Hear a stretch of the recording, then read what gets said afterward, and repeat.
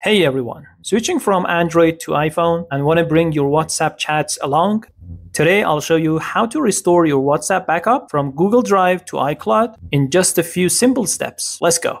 Step 1. On your Android phone, open WhatsApp. Tap the three-dot menu in the top right corner. Go to Settings, then Chats, and select Chat Backup. Make sure your chats are backed up to Google Drive. Hit the green backup button to save everything. Step 2. Since Google Drive and iCloud don't play nice together, we'll need a third-party tool like Wondershare Mobile Trans. Download it on your PC or Mac, then connect both your Android and iPhone with USB cables. Step 3. Open Mobile Trans, select WhatsApp Transfer, and choose WhatsApp. Make sure your Android is on the left as the source and your iPhone is on the right as the destination. Pick the data you want to transfer, then click Start. Wait for the transfer to finish. Step 4. On your iPhone, open WhatsApp and log in with the same phone number. Your chats should now be there. To back them up to iCloud, go to iPhone settings, tap your name, then iCloud. Turn on iCloud Drive and WhatsApp, then tap Backup now. That's it. Your WhatsApp chats are now safe on iCloud. If you found this helpful, give us a like and subscribe for more tips. See you next time.